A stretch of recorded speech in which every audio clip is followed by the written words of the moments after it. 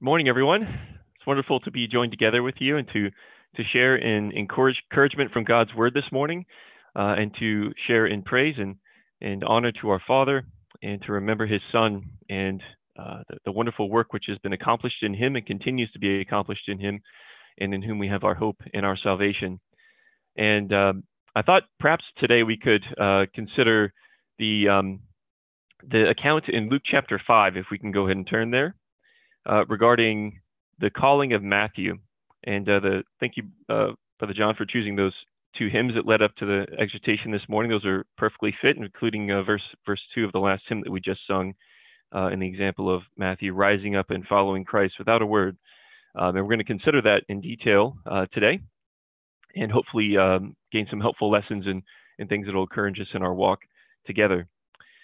So looking at the calling of Matthew, this is a really interesting section, because very, very little technically happens in specifically regarding him, but this particular event of his calling spurs off a massive theme throughout the Gospels, and particularly the Gospel of Luke, which we'll see, regarding dealing with sinners or publicans, and the contesting of Pharisees against them, and what Christ's response is every time this comes up. This is actually the seedbed for all of that when we look at the Gospels and we look at how Christ addresses these issues as they come up. And so we'll take a look at that. But what we'd like to do first is go back just a little bit in Luke chapter 5, and look at verse 18, because the events that immediately lead up to the calling of Matthew seems to be directly correlated to it, and we have some really nice, helpful kind of hints there as to where Christ's mind is and where he's going as he goes to call Matthew. And in Luke, it says in verse 27 that it's Levi, the son of Alphaeus, but we're told elsewhere that Matthew was a publican, and it seems highly likely that this is exactly the same disciple. So if we can turn to Luke chapter 5, and we'll start in verse 18. And here we read, it says, and behold, and Christ is in Capernaum at this time, just to point that out. It says, and behold, men brought in a bed a man which was taken with the palsy, and they sought means, verse 17 for context a little bit there, sorry about that. It came to pass on a certain day, as Jesus was teaching, that there were Pharisees and doctors of the law sitting by, which were come out of every town of Galilee and Judea and Jerusalem, and the power of the Lord was present to heal them. And behold, men which brought in a bed a man which was taken with the palsy, and they sought means to bring him in and to lay him before him. And when they could not find by what way they might bring him in, because of the multitude, they went upon the housetop and let him down through the tiling with his couch into the midst before Jesus. And when he saw their faith, he said unto him, Man, thy sins are forgiven thee. So we have this rambunctious scene where Christ is complete. He's in a house and he's completely surrounded, and these men and this man and his friends are desperately trying to get into this house to be near the Lord Jesus Christ, seeking healing for their friend, having faith that he could heal them. And they wanted to go in and seek the physician, and yet they were kept out. And so they find some other way. They're able to go up on the housetop, make a way to dig in through the rooftop, and actually let the man down. But it's interesting, Christ's response here. He responds to all these actions by these men and going through this process of letting in this man from the roof. And he says, Man, thy sins be forgiven thee. Now imagine if Christ only stopped right there. I don't think that this was what these men were thinking Christ would do. This was not the expectation. They expected likely that Christ would allow the man to walk again. He would heal him. Like this is what they were looking for, right? For the man to be healed and to be able to walk. And that's why they were bringing him in to do this. He had already healed many others, we're told. And so this is what they were expecting. But Christ doesn't do what they would expect. He actually says, Man, thy sins be forgiven thee. And if we continue on, then we read in verse 21, it says, Then the scribes and the Pharisees, and obviously Christ is doing this for a very particular reason. He's making a point here with these particular people present, the Pharisees and the doctors of the law, these chief people of Israel sitting there. And in verse 21, the scribes and the Pharisees began to reason, saying, Who is this which speaketh blasphemies? Who can forgive sins but God alone? But when Jesus perceived their thoughts, he answering said unto them, What reason ye in your hearts? Whether it is easier to say, Thy sins be forgiven thee, or to say, Rise up and walk. But that ye may know that the Son of Man hath power upon earth to forgive sins. He then turns to the sick of the palsy, and he says, I say unto thee, Arise and take up thy couch and go into thine house. So to prove the authority that God had given him to forgive sins, Christ now goes and he now turns to heal the man, and he tells the man to stand up. This man who's been carried around for his whole life, essentially. And he now tells him to go and stand up, something he's never done before, and take up his bed and to go into his house. And here we see a very important principle that Christ is laying out, is the principle that forgiveness of sins leads to the redemption of our bodies and not the other way around. So first, the forgiveness of sins was necessary, and that's what Christ essentially points out here before he deals with the infirmities of the man's body itself. So first, we need to be forgiven of our sins, and we have to come and in repentance approach our Father and approach the Lord Jesus Christ and seek to be forgiven as we turn to and choose to go a different way of life instead of serving the flesh. And then, God willing, we'll have our bodies changed. And that's the ultimate thing that God is looking to do in us. He wants to have a host of redeemed ones who are no longer susceptible to the curse in Adam, to the tendencies of the flesh that we have, and are no longer cursed to return to the ground. That's not what God wants for us. That's not what God wants with his creation. And so he's creating a people who eventually are going to have their bodies healed. The ultimate physician will heal our bodies, and we will have a body that's immortal. It will no longer be susceptible to these weaknesses in the flesh that this man has. And so both of these aspects are true. First, we need the forgiveness of sins that brings us to Christ and teaches us the way to go and allows us to come before the Father. And then God seeks to change our bodies and to have our bodies fashioned into glorious bodies like our Lord Jesus Christ. And if we keep reading in verses 25 and 26, it says, And immediately he rose up before them and took up that whereon he lay and departed to his own house, glorifying God. And they were all amazed, and they glorified God and were filled with fear, saying, We've seen strange things today. And you can only imagine the response of the people here. This man, they see this man immediately responding to Christ's command, and he does, and he gets up and he does exactly what Christ says. And in response to that, he's picking up this bed that used to carry him around, this thing that he had no control over. Other people had to move him around using this bed, and now he actually has control over it. And now he's able to walk, and he goes and he's able to follow and walk in the ways that Christ has told him to go, and he goes into his house. And this would have been an amazing scene for everyone to witness, and the joy that this man would have felt at that time, and the joy of his friends, because it tells us specifically that someone had pointed this out to me recently that I found really helpful, is it actually says when Christ saw their faith, it wasn't just the faith of the man being let down; it was the faith of him and his friends. You see, it was a communal effort. It was something they were doing together, and they were seeking the salvation of Christ together. And so they were trying to get in this house to get to see Christ, to seek salvation from him. And there was something that they did as a group together, which is an important lesson for us as well. This is something that we are doing right now. And what's interesting is we see a very similar picture in the next set of verses regarding our introduction to one of Christ's disciples, Matthew, or in this case named Levi. In verse 27 and 28, we just have this example here, kind of giving us a little bit description about this man, Levi or Matthew. It says, after these things, this is following these events, then Christ goes forth and he sees a publican named Levi sitting at the receipt of custom, and he said unto him, Follow me. And he left all, rose up, and followed him. And again, that was just like the verse 2 that we read, that we sung in our hymn just now. And the publicans basically just means that he was a tax collector. So he was a tax collector for the Roman government, and obviously the Romans had dominion over Israel.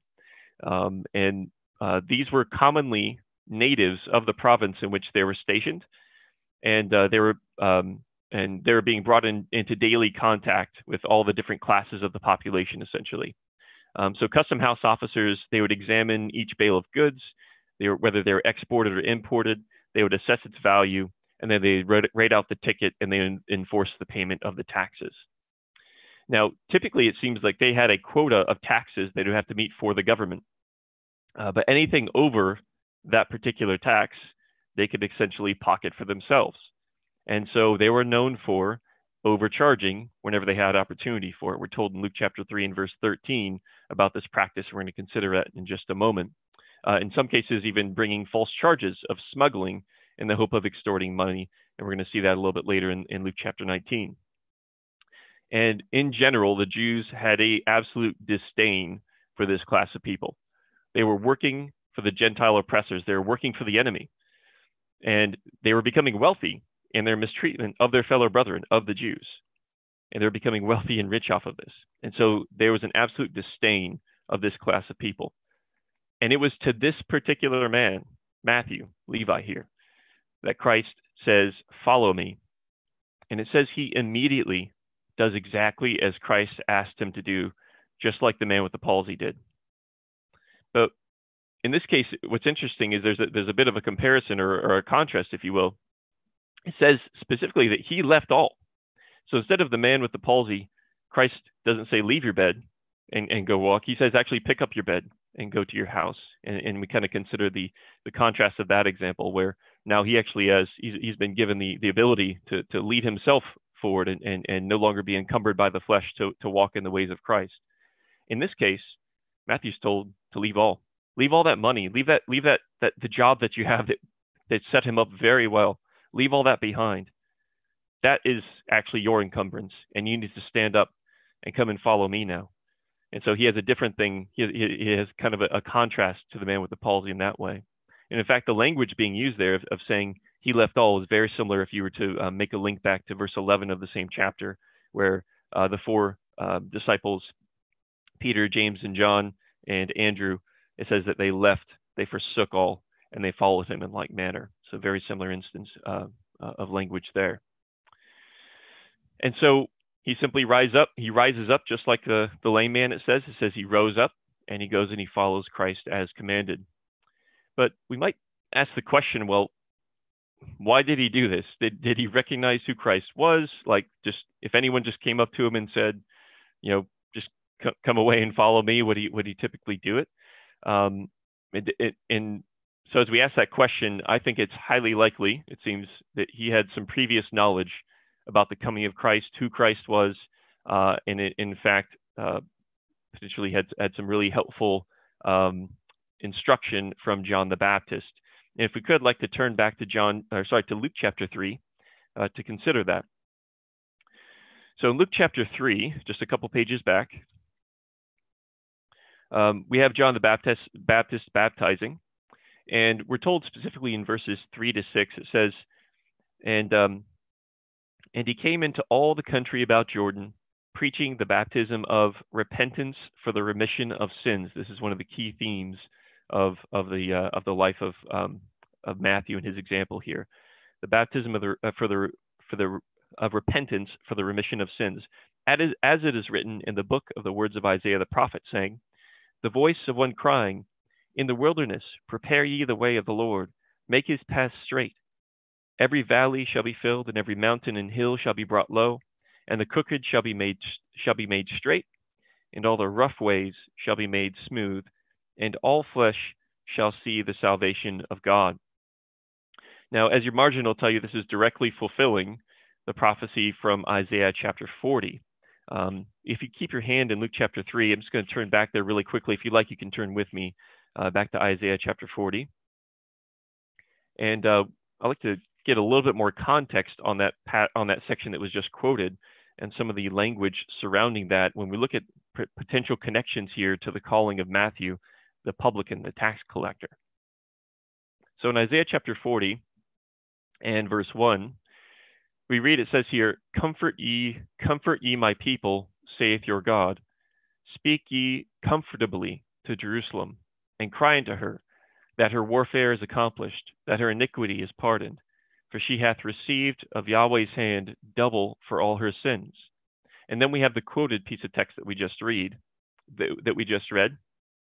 And then in verse 5 it says, "And the glory of Yahweh shall be revealed, and all flesh shall see it together, for the mouth of Yahweh has spoken it. The voice said, Cry, and he said, What shall I cry? And this is the message. All flesh is grass, and all the goodliness thereof as the flower of the field. The grass withereth, the flower fadeth, because the Spirit of Yahweh bloweth upon it. Surely the people is grass. The grass withereth, the flower fadeth, but the word of our God shall stand forever." So an interesting connection when you consider this this passage in connection to Matthew is this idea of comfort being emphasized 3 times here in that first verse. Matthew was one of these publicans, and he resided in the city of Capernaum. And if you do a word study, it points to the same Hebrew word for comfort that we find back in Isaiah chapter 40. Basically, the idea of Nahum is closely linked to the Hebrew iteration of Capernaum, which is the village of comfort. So you have a connection there, in essence, of this idea of comforting the people of Israel. And here, Matthew living and dwelling in Capernaum, where Christ is now preaching, and him being called out from this place. And another thing to point out is that there are 4 environmental allusions being referred to. We can go and turn back to Luke chapter 3 at this point, if you like. There's 4 environmental allusions being referred to in this passage that's quoted here in Luke chapter 3. And it seems that they actually might correspond to 4 different manners of people who come to John in Luke chapter 3. So we're told first that the valleys, the first environmental aspect that's being told is the valleys are exalted. So those things that are low are being brought up. And you could see of the people that come to Christ, you could look at this as being the common people, the lowly people. So that's in Luke chapter 3 in verse 10, if you wanted to make a note of that. It just says, the people, the common people, asked him, saying, What shall we do then? And John the Baptist then gives a response to them. And so these are the common people, the valleys. And then it says the next environmental example we have is the mountains and the hills. So those things that are raised up high, those things are going to be brought low. And you could liken that to the Pharisees and the Sadducees. And we find that in verses 7 to 9. Now, it doesn't specifically say the Pharisees and the Sadducees in this particular gospel record, but all you have to do is look in Matthew chapter 3 for the parallel account, and we're told very specifically that this language in verses 7 to 9 is spoken to the Pharisees and the Sadducees, those who were elevated up above the people. And here the language is saying those who are on the mountains and the hills are going to be brought low. Next, the next environment mentioned or aspect that's mentioned is the rough. It talks about the rough ways. So the rough are made smooth. And so in Luke chapter 3 and verse 14, we have the soldiers being mentioned. It says, The soldiers likewise demanded of him, saying, What shall we do? And he said unto them, Do violence to no man, neither accuse any falsely, and be content with your wages. That's how the rough are going to be made smooth. And then finally, we get to the crooked. So the crooked are made straight. And so what's the 4th group of people that come to Christ, or come to John the Baptist in this case, and are being prepared for the coming of the Lord Jesus Christ? But it's the publicans. Look at Luke chapter 3 and verses 12 to 13. Then came also publicans to be baptized, and said unto him, Master, what shall we do? So how do the crooked become straight? And he said unto them, Exact no more than that which is appointed to you. So that goes back to the point where it seems that they were taking more than they should when they were doing taxes for themselves. And here he's saying, don't take any more than what you're supposed to take. And that is, in this example, the exhortation to the crooked, the publicans who need to be made straight. And so I think it's highly likely that Matthew was prepared in this way, and hearing these words and the exhortation of John the Baptist, and preparing his heart and his mind and even his way of life already, that he was willing to leave that money behind. He was ready to go on and to not covet money anymore, and to move on from that way of life. And so he was prepared when Christ came to rise up and leave all of that behind him and follow the Lord Jesus Christ. And what's interesting is when all manners of people behold the Son of God, who perfectly reveals the glory of his Father, what is the realization that's going to be made? What are we told? That everyone's going to realize, and it's the fact that all flesh is as grass. All flesh withers, it fades, it dies.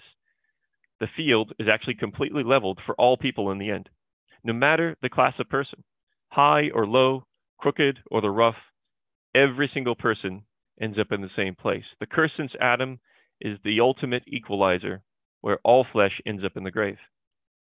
However, John was preaching and preparing the people for the one who had come to redeem mankind from that inevitable end. And there's actually many examples of these various classes of people who would end up coming to the Lord Jesus Christ, and you would see this change take place for them. There are many examples of the common, lowly people joining themselves to Christ and being exalted. In fact, many of the disciples that we read about would fall into that category. You can think of Joseph of Arimathea, of Nicodemus, and even of the Apostle Paul, who all turned to Christ after being Pharisees and those being in high places, and in fact were brought low and humble. When you think of the aspect of soldiers, you can think of Cornelius, who's a great example of a rough soldier who was baptized into Christ and made smooth. And finally, we have Matthew and Zacchaeus as preeminent examples here of the publicans, the tax collectors, who, and we're going to look at Zacchaeus here in just a moment, as examples of the crooked being made straight, in a wonderful fulfillment of the things mentioned back in Isaiah chapter 40 that John the Baptist was quoting and fulfilling. So we'll go and turn back to Luke chapter 5 in this moment, considering now perhaps the reasons why Matthew was prepared in his heart to leave all those things behind that he had been working in his life and in the job that he had, and to leave the money and everything and follow the Lord Jesus Christ, because he saw salvation was here. And what's interesting is this incident that we now see with Matthew does begin many occasions where Pharisees and publicans will be contrasted throughout Christ's ministry. In fact, if we were to let's go ahead and read Luke chapter 5 verses 29 to 32 before we kind of look at some other examples of this. So verse 29, it says, this is after he hears the command of the Lord Jesus Christ. He gets up and he follows him right away. And this is the response of what happens next. It says, Levi made him a great feast in his own house, and there was a great company of publicans and of others that sat down with them. But their scribes and Pharisees murmured against the disciples, saying, Why do ye eat and drink with publicans and sinners? And Jesus answering said unto them, They that are whole need not a physician, but they that are sick. I came not to call the righteous, but sinners to repentance. And this is really, if you wanted to highlight it in your Bible, for me personally, I find this to be the key theme, the key principle that we're to take away from the life of Matthew, verses 31 and 32. Those who recognize they are sick know that they need to go and see a physician. Those that recognize their nature, the nature that we have in Adam, that we are sinners, we know that we need to repent, and then we know that we need salvation. And this is in direct contrast to the Pharisees, who had no need for a physician. They didn't see themselves as being sick. They did not need a savior. They themselves found a way of twisting the law in such a way that they felt that they could actually keep it, and therefore making God the debtor and they themselves the creditors, and therefore God was owing them eternal life instead of the other way around. And this is the key point. This is the key contrasting point of views that we're going to see going forward. And the Pharisees and the those in power in the Jewish leadership completely despised these lower class of people who were not as righteous as them. And what's interesting is if we maybe turn to Luke chapter 15, if we could. We're just going to briefly touch on this. Obviously, we're not going to go into detail here. But the entire context of the parables of the lost, which is the entirety of Luke chapter 15, the entire basis of this parable is back in Luke chapter 5. It is the calling of Matthew. So when you look at this, think about the calling of Matthew. This is what it's all about. And it's not about how to save lost people. In fact, these would be terrible examples of how to save people who are lost. That is not at all what this parable is about. This parable is about revealing that the Pharisees themselves were viewing themselves as being righteous, and therefore God had no joy in them. And in fact, they should have been joyous. It was actually just simply revealing what was in the heart here. And there was something off in their heart where they couldn't have joy right now the way God would have joy in seeing someone repent. And in fact, that is what God wants. And there really was no helping them with that continued mindset. And we're told in verse 2, verses 1 and 2 of Luke chapter 15, that publicans and sinners came close to hear the Lord Jesus Christ, and then the Pharisees and the scribes murmured, saying, "This man receiveth sinners and eateth with him." That is the exact same language of where this initially transpires when Matthew has Christ in his house and other publicans in there, and they lash out at Christ because of it. That's the seedbed of this type of language throughout the rest of the Gospels. It all starts with Matthew. And so what's interesting is as he gives these parables, you'll notice every single parable is basically just three different ways of telling the exact same story. And that's all really it's for. He's just giving three different examples with the exact same principle at its core. And the core principle is that of rejoicing, of being joyous when salvation is found. Verse 5, when he hath found the sheep that was lost, he lays it on his shoulders, and he's rejoicing. Verse 6, what does he do? When he comes home, he calls together his friends. What did Matthew do when he came home? He goes on into his house. He has Christ there with him. And he calls together his friends and his neighbors. And they say, "Rejoice with me, for I have found my sheep which was lost."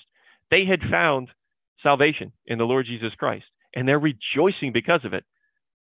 And the Pharisees and the leadership of the Jews did not share in that same joy. They didn't share in the same joy in seeing the Lord Jesus Christ. In fact, they found him to be an enemy of theirs. Verse 7, I say unto you that likewise joy shall be in heaven over one sinner that repenteth, more than over 99 just persons who need no repentance. That's the key. They were the 90 and 9. The Pharisees were the 90 and 9 just persons who didn't need a physician, who didn't need to repent, because according to the law, their interpretation of it and their ability to keep it, they were not sinners like these other people that they were despising. The second parable has the exact same principle. Verse 9, it's about joy. Verse 10, it's about joy. It says, when she found the coin, in verse 9, what does she do? She calls her friends and her neighbors together. It's just what Matthew did. And then what do? Rejoice with me, for I found the piece which was lost. Likewise, I say unto you, there is joy in the presence of the angels of God over one sinner that repented. And they get together and they would have a feast together, and there would be joyous together in what they had found. And then finally, what about the parable of the two sons? You have the one son who goes off, lives riotous living, and his response is the response that God wants. In verse 18, he says, I will arise. That's the language that we saw from the man with the palsy. That's the language of Matthew. I will arise and walk in a new way of life. I'm going to go to my father. I'm going to go back, and I'm going to say unto him, Father, I have sinned against heaven and before thee, and am no more worthy to be called thy son. That is a spirit that God can work with and that Christ can work with. Make me as one of thy hired servants. And again, the language says, and he arose, and he came to his father. And his father saw him a great way off, and he was looking for him. He was looking for him to come, and that's what God and that's what Christ is doing for us when we fall short. They're looking for us to come back when we find ourselves erring and straying. And he can't wait to embrace us. And he confesses before his father in verse 21 that I've sinned against heaven and in thy sight. I'm not worthy to be called a son anymore. But look at the father's response. The father's response is to make a feast, to call all the friends and all the neighbors together, just like Matthew did, and to have a feast. Verse 23, let us eat and be merry. Verse 24, for this my son was dead and is alive again. He was lost and is found. That's right back to the first parable. It's literally the same thing over and over again. And they began to be merry. There was joy in the house because salvation had come for his son who was dead. But what's the problem is there's another son in that house, right?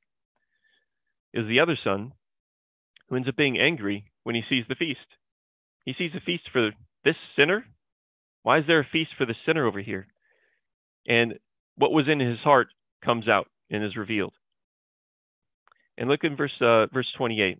It says, he was angry and he would not go in. He didn't want to go into that house, and these Pharisees did not want to go in that house where these sinners were. Therefore, his father comes out to him and entreats him. And he says to him in verse 29, Lo, this is the son saying to his father. He says to his father, Lo, these many years I do serve thee. And here's the key thing to underline. Neither transgressed I at any time thy commandment. Well, that sounds like a just person that needs no repentance. Someone who's not committed sin. I've never transgressed at any time thy commandment, and yet thou never gavest me a kid, that I might make merry or have joy with my friends. You see, the son could have been sharing in the joy of the repentant brother, but he chose not to. He despised the acts of the brother and felt really he should have been having the feast. The feast should have been for him. And he goes on and saying, But as soon as this thy son was come, which hath devoured thy living, and the harlots, thou hast killed him for a fatted calf. And then the principle of verse 30 of being rejoicing and being merry and glad again pops up in verse 32. It was meet, as the father responds to him, that we should make merry and be glad. It was right for us to be joyous. For this thy brother was dead and is alive again, and was lost and is found. This entire section of these three parables that are telling the same story is all built on the principles back in Matthew, back regarding the calling of Matthew, back in Luke chapter 5. The response in our hearts when we recognize salvation has come to us, and we are joyous, and we share in that together, and we want to call and let all of our friends know. And it was the Pharisees who absolutely despised this. In Luke chapter 14, one chapter earlier, we're not going to go there, but the Lord Jesus Christ is eating in the house of a Pharisee, and he gives various parables, all tied to the idea of feasting and being called to feast and things like that. And he teaches the Pharisees about the need to be humble, to not want the chief rooms in the feast. You see, the Pharisees like to feast, and they like to be in the chiefest rooms and be seen feasting, but they didn't want to be seen feasting with people like Matthew. Those are the people that, again, were below them, were despised. But they needed to be brought low. And that's what Christ is trying to teach them in Luke chapter 14 with various parables. And he also talks about the need to include the poor and the maimed and the halt and the blind, and them being invited to the feast as well. You see, the Pharisees wanted to exclude those people. And Christ is saying, no, all these people are seeking to be brought in, all classes of people. God is trying to bring them in to this wonderful hope. In Luke chapter 18, we have the example of the publican and the sinner. Again, this is based on going back to the original controversy regarding Matthew and inviting people into his house. And you see the same theme pop up again in verse 9. He says, Jesus spake this parable unto certain which trusted in themselves that they were righteous. Again, that's the Pharisees and these people. And they despised others. That's the mentality that they had. Two men went up to the temple to pray. One a Pharisee and the other a tax collector, like Matthew, a publican. The Pharisee stood and prayed thus with himself, God, I thank thee, I'm not as these other men are. And what's the first thing that comes to his mind? Extortioners. Like this man I see here right next to me, this tax collector, these unjust, these adulterers, even as this publican. I fast twice in the week. I give tithes of all that I possess. The focus there on his own works and the reward that is due him. Simply put. But the response of the publican, in verse 13, the publican stands afar off, would not lift up so much as his eyes unto heaven, but smote upon his breast, saying, God, be merciful to me, a sinner. That's what's necessary for all of us, for Matthew, for the man with the palsy, for all of us, even for the Pharisees, was to recognize our state and to recognize that we need a physician, that we need salvation, and it can only be provided through our Lord Jesus Christ, by our Father providing him. And then finally, you get to Luke chapter 19. And in Luke chapter 19, we find the account of Zacchaeus. And it's almost like Matthew and Zacchaeus become these bookends of this particular theme, particularly throughout the book of Luke. So in Luke chapter 5, you have Matthew, and then Luke chapter 19, you have Zacchaeus, and in between, you have all these accounts of the Pharisees and publicans being contrasted, and Christ dealing with this particular issue, which starts with Matthew. And now we're going to see in Zacchaeus some really interesting principles that again are really highlighted for us. So he now goes to Jericho in verse 1 in Luke chapter 19, And there was a man named Zacchaeus, which his name means pure, which was the chief among the publicans, and he was rich.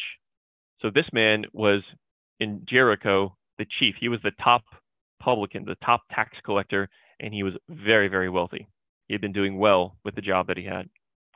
And he sought to see Jesus, who he was, and could not for the press because he was of little stature. That sounds kind of similar to what happened with the man of the palsy leading into the account with Matthew. He was trying to get in there and to see Christ, but he couldn't. And he was small in stature. He was literally a little man. And so what does he do? He goes up to a higher place so he can try and get down, just like the man sick with the palsy. And it says he in verse 4, he ran before and climbed into a sycamore tree to see him, for he was to pass that way. And when Jesus came to the place, he looked up and saw him and said unto him, Zacchaeus, make haste and come down, for today I must abide at thy house. And he made haste and came down and received him. He did exactly as the Lord Jesus Christ said immediately, just like the other examples that we saw with the man sick of the palsy and Matthew. And how did he receive him? Here's the key word again. Joyfully. He received him with joy. And when they saw it, who saw it? The same people who had been complaining about the publicans and the sinners meeting with the Lord Jesus Christ. And how could you associate with those people? When they saw it, they all murmured, saying that he was gone to be a guest with a man that is a sinner. And Zacchaeus stood and said unto the Lord, Behold, Lord, the half of my goods I give to the poor. And if I have taken anything from any man by false accusation, I restore him fourfold. It seems like he's learned the same principles of the things that John the Baptist was teaching as well. He was already looking to change his way of life and to turning from the way of life he was before. So he was ready when the Lord Jesus Christ came to completely devote himself to him. And he wanted to have him come into his house, and immediately prepares his house to have him in there. And he receives him with absolute joy. And Jesus said unto him in verse 9, and this is why there's joy. This day is salvation come to this house, for so much as he is also a son of Abraham. For the Son of Man is come to seek and to save that which was lost. See, Zacchaeus was the other lost sheep as well, mentioned with Matthew, along with all of us. All those who recognize that we need salvation, that salvation has come into our house. Those are the ones who Christ can help. The physician can help and save and to heal. So if we can turn back to Luke chapter 5, we'll start to wrap up our thoughts here a little bit.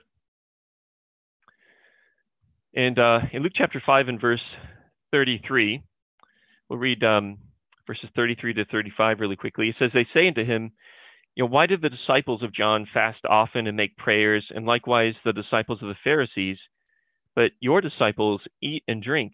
And he said unto them, can ye make the children of the bride chamber fast, while the bridegroom is with them? But the days will come when the bridegroom shall be taken away from them, and then shall they fast in those days.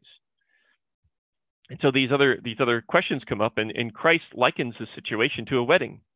And he being the bridegroom and with his bride, and there's great joy in that type of feast. We've experienced various weddings over the years, and it's always a joyous occasion, right?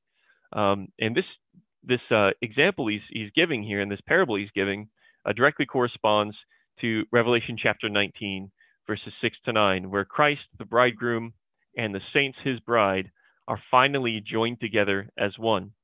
The bride is arrayed in white, which represents the righteousness of the saints. And this is a multitude of sinners, those who recognized that they were sinners and wanted to repent and change from their ways. It was those who have been redeemed and healed by the physician and now declared righteous by the sacrifice of Christ and declared righteous by God, not by their own works, but by God. They can now enjoy the marriage feast with joy, as they will no longer succumb to the weakness in the flesh and will perfectly reveal the character of God on the earth. And the events surrounding the calling of Matthew provide all of these lessons for us, the key theme being the necessity to recognize that all of mankind are lost and in need of salvation, every single one of us. In Adam, all are under the same curse, and therefore all end up in the grave because of sin. When we recognize this very fact, we are then in the position of the man with palsy, in the position of Matthew, in the position of Zacchaeus. We then know that we need a physician to be made whole, and therefore we heed the prescribed way into salvation that's set forth by the Lord Jesus Christ, the prescription that our Heavenly Father has graciously provided for us and prepared for us, that we might ultimately be a part of fulfilling his purpose with the earth. And Christ himself recognized that he also shared in the same need. By his very nature, in being a son of Adam, he had the same inclinations towards sin as we do. And he ended up in the grave just like we do as well, because he was under that same curse in Adam. And yet we know that he never committed sin. He never succumbed to it, as each day he put to death the lusts and the affections of the flesh. He did this out of love for his Father and for all those who would be redeemed by his sacrifice. And it's interesting, if we just turn back one page to Luke chapter 4, that Christ actually prophesies that the people will actually tell him a particular thing regarding him being the physician. And he calls himself the physician in Luke chapter 5, and he actually does it again back in Luke chapter 4. He says in verse 23, and this is where they're astounded about as he's reading from the Word of God and saying he's fulfilling various scripture right now in their ears. And in verse 23, and they're asking, whose son is this? Is this not Joseph's son? In verse 23, he says unto them, you will surely say unto me this proverb, Physician, heal thyself. Whatsoever we have heard done in Capernaum, do also here in thy country. So there's going to be a taunt, and he prophesies. He knows this is going to come from his own people, and they're going to say to him, you're the physician, heal yourself. Go ahead, do it. And this is exactly what they did. Luke chapter 23, if you want to do a cross-reference there, Luke chapter 23 and verses 35 to 37 is where this prophecy that Christ gives comes to pass. And this is how they say to him, Physician, heal thyself. Luke chapter 23 and verse 35. Actually, let's look at verse 34 for context here. It says, Then said Jesus, Father, forgive them, for they know not what they do. And they parted his raiment and cast lots. And the people stood beholding. And the rulers also with them derided him, saying, He saved others. He was a physician to others. Let him save himself, if he be Christ, the chosen of God. Save yourself, physician. Verse 36, And the soldiers also mocked him, coming to him and offering him vinegar, and saying, If thou be the king of the Jews, save thyself. So what Christ said would come to pass did. And they told the physician, Go on and heal yourself right now. If you really are the physician, you've healed other people, why can't you save yourself? Well, it was only because he had to remain on the cross. Only by remaining on the cross would the head of the serpent be crushed and sin and death could be abolished, so that true healing, the changing of our bodies, could be accomplished. Just as Christ was raised from the dead, no longer struggling against his own flesh and now immortal, God is calling all who hear, all those people who recognize that they're sinners, that they recognize the weakness that we have in the flesh, the need for a physician. God is calling all those who are going to follow him by faith and partake of the same nature. And so, brothers and sisters, we now have before us these emblems as a memorial, as a remembrance of the work of our Lord Jesus Christ. And we share in this solemn meal together right now in remembrance of him, and yet we can still do it in joy, even though we share it as a solemn meal thinking about his death. Yet we have joy in knowing that salvation has come into our houses. We're all in our houses right now, yet we're together. We are together. And joy has come into our house. And so we're looking ahead to the things that are before us, the joy of that marriage supper that we're looking to partake in.